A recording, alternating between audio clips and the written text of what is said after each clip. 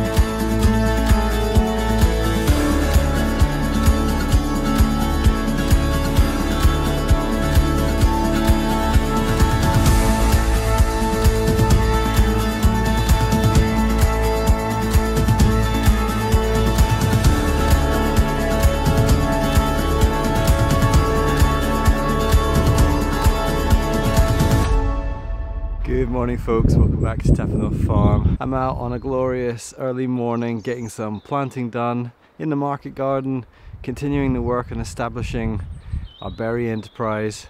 Today I'm back in the currant patch, and for the last few days I've been setting out our various different currant varieties.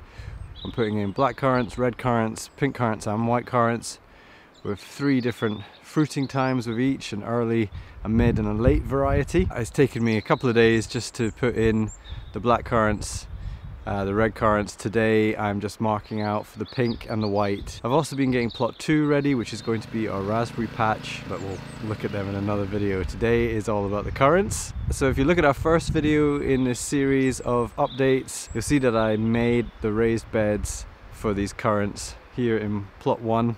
This was actually the first ever plot that we made for the market garden. We turned this from an overgrown field into vegetable beds in 2015. So it's a great feeling to be here 9 years later, changing things over, making some edits, putting in a crop that's going to be productive for a long time to come. A real new chapter for us here at the farm. So last week, as soon as the snow had started to melt, I got the BCS out and I made some raised beds going north to south down this slight slope. We've got a 2-meter alleyway between each row. We're setting out the berries 1.5 to 1.2 meters apart. It just depends on the vigor and how big the plants get, but on the whole they're about 1.5 meters apart. So I'm using my little orange flags, which you will see are everywhere throughout our videos, wherever I've got to mark where a tree's getting planted or a tree stump has got to be dug up. I use these little orange flags, so just measuring out the length of the bed. The beds are all about 9 meters long, roughly 75 centimeters wide. I use the little orange flags to put in the ground where we're going to be planting a berry, and then I plant the berries. So I started with the black currants. We've got 3 varieties. I'll go into more detail about the actual varieties in a separate video. Planted them out. Rosa and our daughter Lillian came out to help. You might notice the wee monkey pulling out the flags as I work down. She's behind me pulling out the flags, so it was a little bit chaotic. So I'm out here this morning while Lillian's still asleep, just so I can get the last of these currants in the ground. We've only got the pink and the white, so that's 7 pink currants and 14 white currants going in just now. These will all start coming in to a decent crop over the next couple of years, so it's a bit of a long game, but at least with currants it's a lot quicker than top fruit like your apples and your plums until you start seeing a return. Great, I'm going to crack on and get the white currants in. The pink currants are in pots, so they're just sitting out in the bed ready to be planted, but the white currants are mostly bare roots, so I want to get them in the ground before their roots dry out. Alright, let's get these currants in.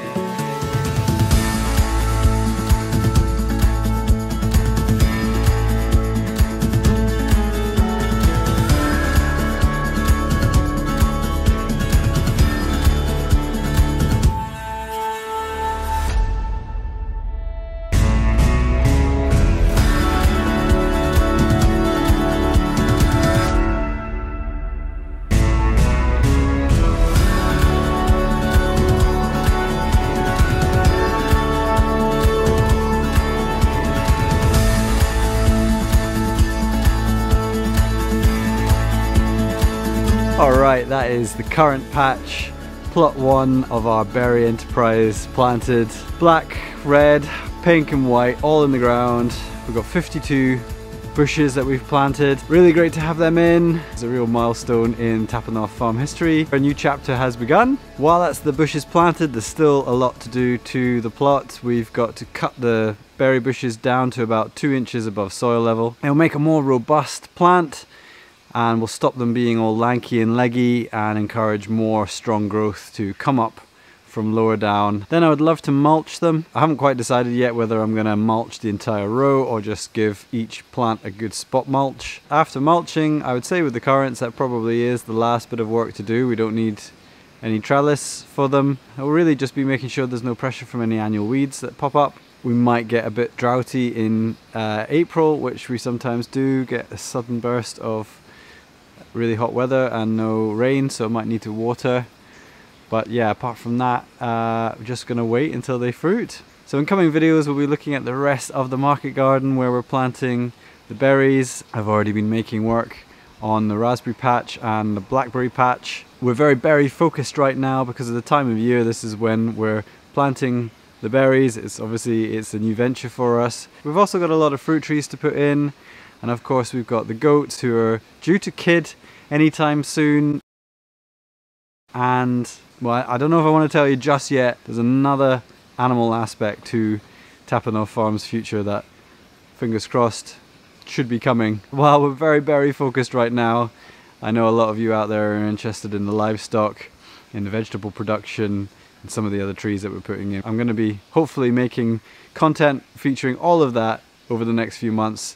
Right now it's berries. So I hope you're enjoying our journey setting up this small berry enterprise. Thanks for coming along today. Hope you're all well out there and we'll see you soon. See ya.